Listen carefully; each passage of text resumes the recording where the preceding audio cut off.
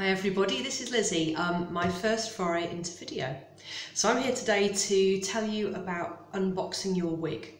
So this is particularly for people who haven't had a wig before. I just wanted to give you a few little hints and tips to help give you the best experience possible and give you the best chance you can of being really pleased with the wig when you first try it on. First of all, just a little note about discretion. Those of us who aren't completely open with everybody we meet about wearing a wig might not want the postman or the neighbours to realise what it is that's arriving at your door. So here is the packaging that arrives. It's completely plain. There's nothing on it to tell anybody what's inside, and even the returns label. Don't know if you can see that. Even the returns label doesn't say Simply Wigs on it, so nobody's going to know that what's inside is a wig.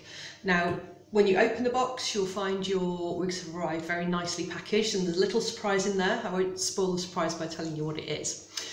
So a few things I would say before you get your wig out of the box. If you normally wear makeup, I would probably make sure you've gone for a sort of slightly more bold version of what you normally wear. So amp your makeup up a little bit before you try a new wig on. So you've got to remember that you're going to be looking different with your new hair. That's what you want. You're hoping for that. But sometimes the makeup colours you use, or the amount of makeup you use with whatever you have at the moment, whether you're wearing a headscarf or a different wig, that might not work quite so well with your new style. You might have to adjust it. So I tend to find, to give myself the best possible chance of liking my new wig straight away, a little bit more makeup. So today, before I started the video, I just put a bit more makeup on. I've been out walking the dog and all sorts, so wasn't wearing a huge amount, so I put more makeup on than I normally would. Second important thing to say is that when you get your wig out of the box, don't put it straight on your head.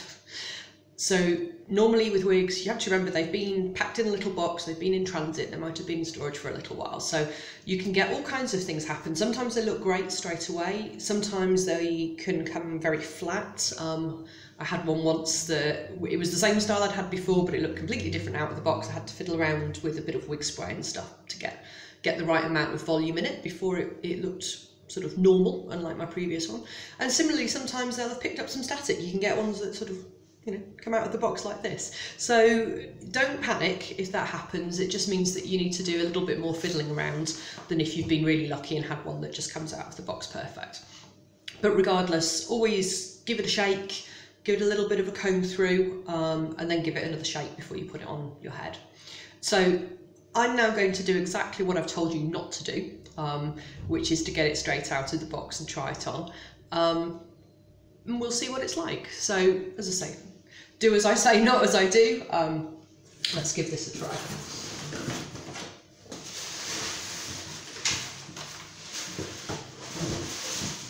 Okay, one box.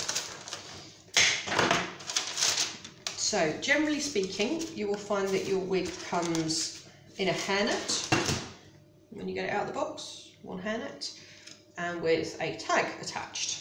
So let's take both of those off. Tags can be a little bit fiddly to untie, but hopefully this one will come off without you having to stand watching me untying a tag for too long. There we go, that was easy. Okay, so give it a little shake, a little run through with my fingers. As I say, I'm not going to do what I've just advised and do a proper job of combing it. I would also say, actually, this is a good point. This is quite a curly wig. So you need to treat curly wigs a little bit differently to sort of straight ones like this.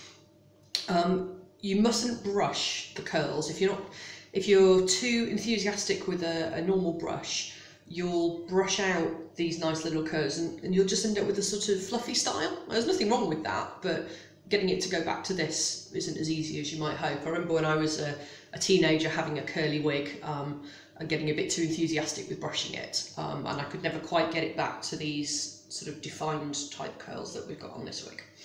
Right, so I'm going to try this on now. So this will be the first time I have balded it in front of anyone other than my husband, probably for years, so consider yourselves either privileged or unfortunate, depending on how you want to view it. So let's take that one off.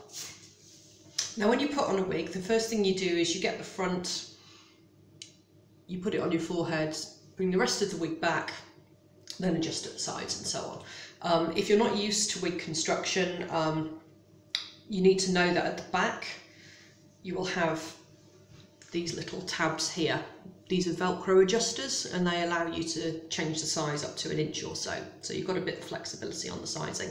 While we're here, this is a lace front, and this is a monofilament top, and then we have wefts at the back.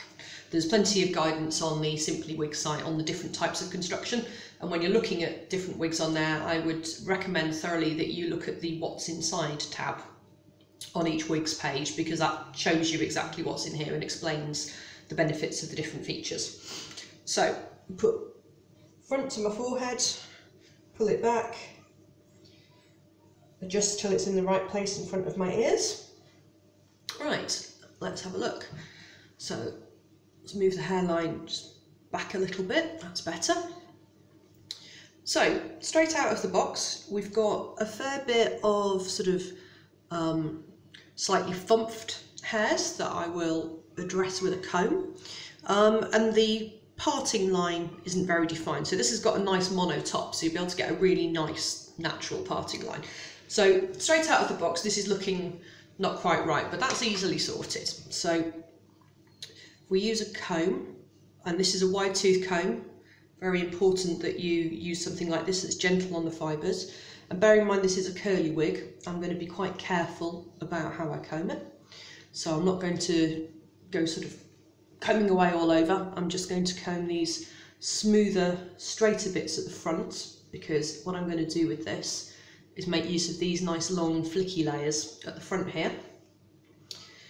I'm going to develop the parting a little bit. You see we've got this nice lace front there, which goes naturally into a parting. So we're going to make use of that and comb out this layer down the side a little bit as well. And I'm not going to comb it all over because I want to keep those curls nice and defined as they are at the minute. So there we go, as we start to play with this, we start to get maybe a sort of 60s fringe coming on it, a little bit of a flicky bit down this side maybe, and just sort of boofing these bits up because we're looking for a load of volume. This wig is designed to have a lot of volume. It's designed to be a kind of exciting, thumpy look. So there we go. I wouldn't say this is the final version. I will be continuing to fiddle around with this quite a lot, but you can see already just a little bit of fingertip styling and a little bit of work with the comb. This is already starting to look much more as I would have expected. As I say, a bit more work to do yet, but the key things, as I say, to remember: give yourself a couple of days to fiddle with it. Don't expect it to look right straight off. Expect to have to change your makeup around, and when you get it out of the box, give it a shake, give it a comb with due regard to curls, give it a bit more of a shake before you start to put it on your head, and then once it's on your head you can do lots of fingertip styling and comb to suit. Okay, I hope that's been helpful.